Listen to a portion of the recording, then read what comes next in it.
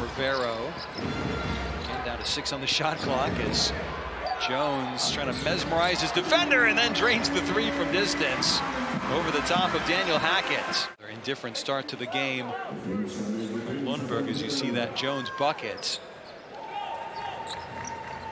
Chris Jones only 34%.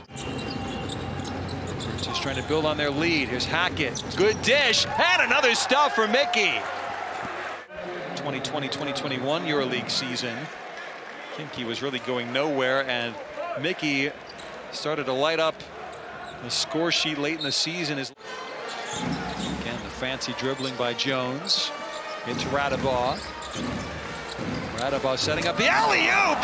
Bang! For Alexander once again. See Bacco backing out. Didn't want to get posterized there. Alexander. Virtus Bologna can hold for the final shot. 7 seconds left in the quarter. The three-point look is drained by Jordan Mickey. It's a 1-point game at three-quarter time. But the entertainment factor is still pretty high. Valencia. Floater. The kind roll favors Lopez Arostegui this time. Jordan Mickey, the return pass from Mannion. Spins his way in to score quite comfortably off the glass. Virtus Bologna playing so short-handed through injury and illness combined. As that steal affected by Evans, and he goes coast to coast. As it comes back to Webb. Plenty of time still. Evans. Now 3 on the shot clock. Pass Mannion. Tough shot, gets the kind bounce.